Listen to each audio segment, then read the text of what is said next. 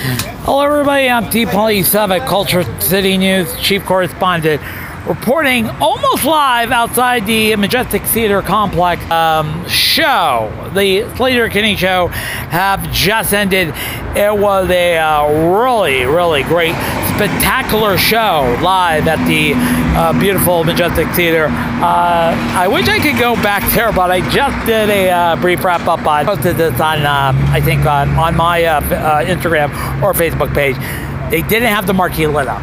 They did what was working on, but didn't have the word Slater-Kinney tonight. So unfortunately, it didn't happen.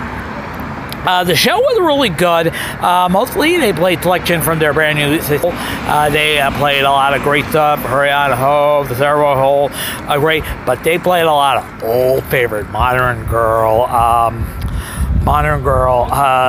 words and guitar, one of the greatest modern rock bands of all time. And seeing the band in the very first time since Janet Weiss, who was the drummer of Slater-Kinney for 20 years, 7 albums, and including this one, the Sarah Hole.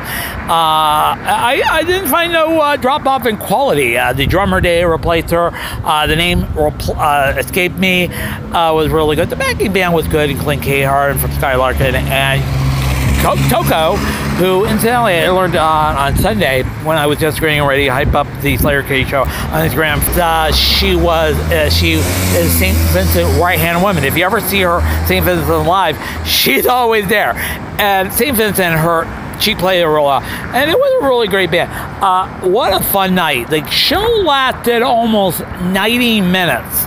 It was a long, forking ass show, but it's really fun to see one of your favorite all-time greatest bands ever, and that was a really fun show, and